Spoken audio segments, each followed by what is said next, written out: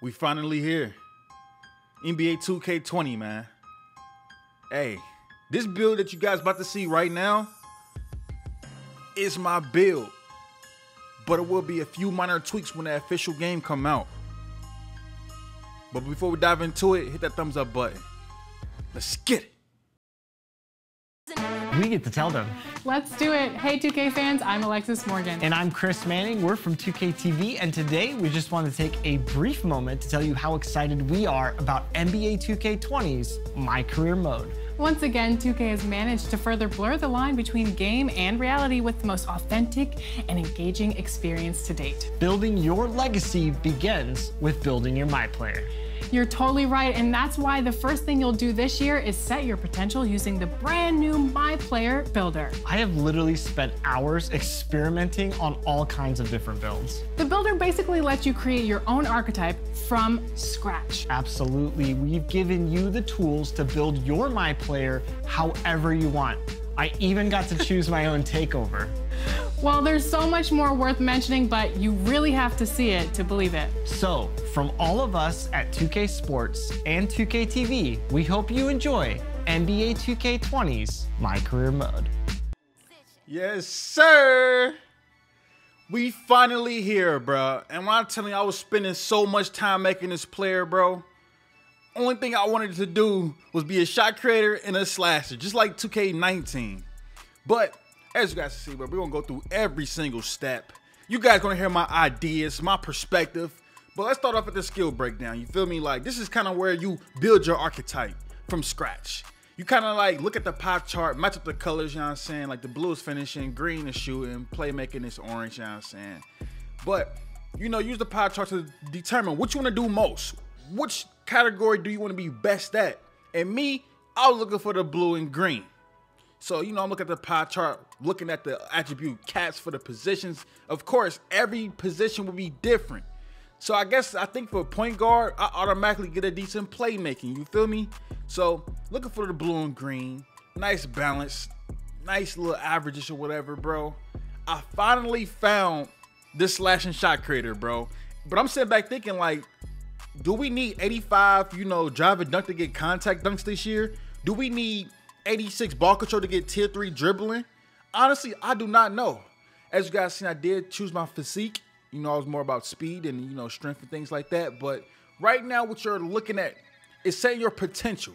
Now, the potential, I think, is the attribute caps. So you got to spend your points wisely. And as you guys see, as I'm rising up the bar, you know what I'm saying? You know, I'm getting badge upgrades for each category.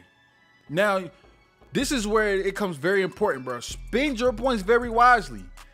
As I'm building up my close shot, my driving layup and stuff like that, I'm getting more driving and finishing badges. Because this year, you get to set your caps for each badge. You don't have to make every badge a freaking gold or silver. You can just set it at bronze just to have it. You feel me?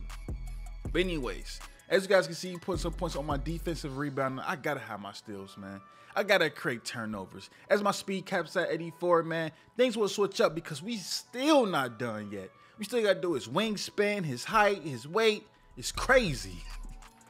So jumping ahead, man, you get to the point where we switch up the body shape, and this not too important. You feel me? It's kind of like a personal preference. Me, I'd rather be as slim as possible. I want to, you know, slip through the defense. You feel me? But yeah, we get to the height. And like last year, I was 6'4" with my slash and shot creator. This year, I could be 6'5", and yes, I'd take a penalty on the points for like speed and vertical and things like that. Hey, it is what it is, bro. Sometimes you gotta think, like, is that 1 or 2 points really matter? I'd rather be, you know, a little bit better on defense and take a hit on a few points in certain categories, bro. Like, that's the type of things you gotta put in your mind. That's why I say you gotta be very careful and be comfortable on what you select. But when it comes to wingspan, like, you can kind of make up for like losing a shooting point because you can, you know, turn down your wingspan, but it's still gonna hurt your defense. Like, this year I have to be 6'5", bro. I have to be 6'5", like, ain't no other way. Cause last year I feel like I was too small, you feel me? But anyways, all this was recorded at community day, so this is somewhat my official build. Like inside Facilitator, that's gonna be my build, but like I might tweak a few things. But right here is where you choose a takeover. There's no longer dual takeover this year, so you gotta choose what you want. I heard at 95 overall, you can, you know, switch every other game or something like that. I don't know. We gonna see, bro. It's just a bunch of rumors out there. All I know is I'm definitely going with the shot creator takeover to start the game off this year. It's only right. But inside out facilitator, Russell Westbrook, John Wall, Steve Francis type of build, it is lit, my guy. And if you guys was following me on Twitter, follow me on Twitter ASAP if you already haven't. I tweeted out like, yo, like you could test out your player at each overall. Like that's crazy. Follow me on Twitter at JuiceMan3X, man. Link is in the description. You dig? But anyways, let's hop into these badges. But right here is where you set your caps for each badge that you want your player to have. No, I don't automatically have Acrobat on silver. No, I have to still grind it. That's just the cap for it. And right here, I did not take too much time on it. I'm not going to lie. I was literally just adding random badges, bro. Just trying to see how things work. Trying to see what the caps are. Because just because I could put a badge right there doesn't mean I could put every badge on Hall of Fame. No. If I'm not a defender, I might could only max it out at bronze. Even though I have like 2 or 3 upgrades. Every category upgrade will have different limits, bro, depending on the type of archetype you are, man. Like, it's just common sense. Pay attention. But Dream Team with the best team, man. We about to go crazy. As I got 16 shooting badges. That's a lot of upgrades, man. That's a lot of upgrades. There's so many new badges on this game, bro. I don't know what to do with myself.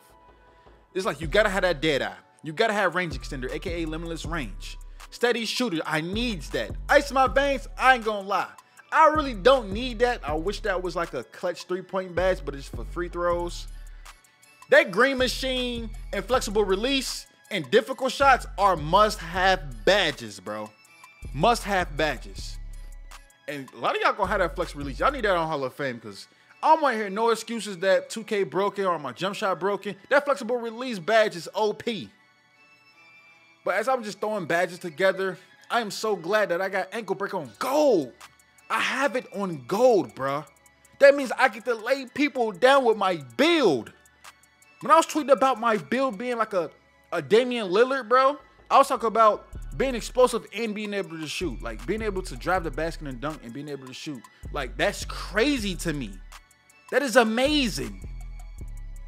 I finally get ankle breaker on gold. That means I could break you down. Yo, this build about to be fire, bro. Easily top 3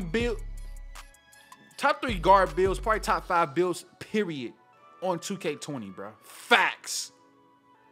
And like I said, I will be more detailed on, you know, my official badges I'm going to use. Like I said, I was just throwing this build together. Once I seen the caps and things like that, I was like, all right, we got what we want. We kind of got like an 83. Like an 83 is fire. Having an 83-point jump shot is fire to me. But yeah, we're going to be lit, man. I just can't wait. We're about to go crazy. It's right here. I was switching up the jump shot. You know I got to go with that boy Kobe. And what I love about this too, you get to see and test your player on every single team before actually, you know, going through the process of, yeah, I don't want to say it just yet, but yeah, you get to select your opponent as well. So I went to the Clippers, and you know I had to go against my Lakers, man. Let's get it.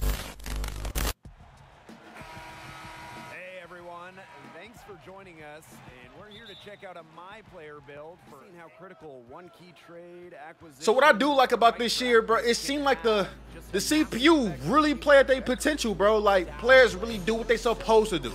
They play like themselves. Balika now on the fast break, your boy going all the way. Let's go, man. I think having that transition badge where I get a speed boost definitely helped me out in that situation. Only problem with being on a test build, I didn't even get to switch my, you know, my signature styles, bro. So everything's on normal 1. Like my dribbles, my jump shot is Kobe. It was kind of tough. I got no dunk packages, bro. I got whatever they automatically equipped my player. And that's tough. That was kind of tough. Look at the defense, bro. Anybody my size getting clamped up, that's on me. But you know, coming out of the court, calling for the ball from Kawhi. See my man opening that corner. Lou Will with the green. Bang! Come on, dog. Hey, that's how I keep kind of lit, man. You see with your teammates, even your opponents, you know, get that green. Like, ain't no more capping no more. Ain't no more capping at the park, and I love that, bro. So many good improvements on 2K20. You guys will see it once you know, hands-on with the game, man. But use my player as a reference. Use this gameplay as a reference on what you potentially might want to do. Look at the fadeaway. Bang! Let's get it. One thing we had told them at Community Day, bro, they gotta tone down the blow-bys. They had to tone down the blow-bys. Like, that's one thing I was testing. I made a slash and shot creator type of building. I was just charging the paint, blowing right past anybody, bro. It was way too easy. But Mike Wayne did clarify that on Twitter yesterday. That yo, we definitely nerf, you know, the blow-bys on the game. It won't be as strong, won't be as powerful. And I appreciate that, man. Minor tweaks. He said it'll be a lot of easy fixes throughout the year. That's what I like to see, bro. Look at this. Even Paul George using blow-bys on Rondo, which makes a lot of sense, because that's definitely a mismatch. You feel me? Like, it's definitely a mismatch right there. They call it a timeout. And I do like how they kind of switch this up, you know. Instead of just skipping and jumping ahead in the game, you kind of can just sit back and see who's out there on the floor putting up points. 2K, man, salute to you, man. For us MyCareer players and things like that, that's kind of dope. Matter of fact, that ain't kind of dope. That's definitely dope, man. I can see which one of my teammates out there balling out and who out there slacking, you feel me? But, you know, jumping back into the game, it's very close. I was calling for the ball, getting right back to Kawhi. And watch this, watch this. This is why I like the addition of this game. You see that? Do you guys just peep what just happened, bro? My dude avoided Rondo, bro, after killing him with a pump fake. He avoided him and drove to the basket. Oh, man. The small details in the game this year, I love it. Like, I don't have an official opinion about, oh, look at it. Oh, throw that clip right back. A standing contact dunk, bruh. Say less. But peep this, though. People LeBron doing his signature moves. Oh, my goodness. Well, bro, I can't wait, bro. Slash life is the best life. Get it? Look at the lob. Oh, my goodness. Hey, when I was playing this game, bro, I was having fun with 2K. I was having fun, bro. I know they switched up the dribbling. I gotta get used to it. Dribble guys gotta adjust to it. Look at him, got him leaning back. Yo, I can't wait for you guys to see this game. I can't wait till you guys play this game. Matter of fact, you playing it right now, bro. I dropped the video when the demo released. You feel me? But yo, this is a good game, man.